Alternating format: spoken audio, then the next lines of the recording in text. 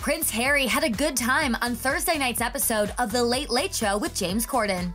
After sharing tea on an open-topped double-decker bus, the two real-life friends stopped off at the original home used in The Fresh Prince of Bel-Air. And in keeping with Corden's usual carpool karaoke-style skits, he asked Harry to rap a bit. This is a story all about how my life got flipped, turned upside down. Harry and James then knocked on the homeowner's door, where James urged Harry to purchase the home. Harry then asked to use the bathroom because he was, quote, dying for a pee. After his toilet break, James and Harry FaceTimed Harry's wife, Meghan Markle, to see what she thinks about buying the famous house. You'd be the fresh princess of Bel-Air. Well, of course, he dragged his heels. He's already used the bathroom. That's how at home he feels. Well, that's wonderful. I think we've done enough moving. Here's what I'll do. I'll put you in touch with the owners. You guys can thrash it out.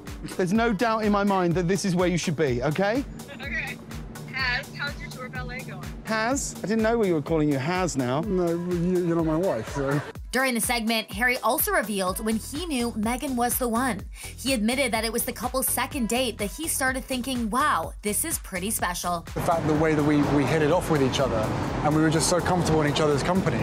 He also gave insight into his new life in California and spoke out about his and Meghan's decision to leave the UK. It was a really difficult environment, as I think a lot of people saw. We all know what the British press can be like.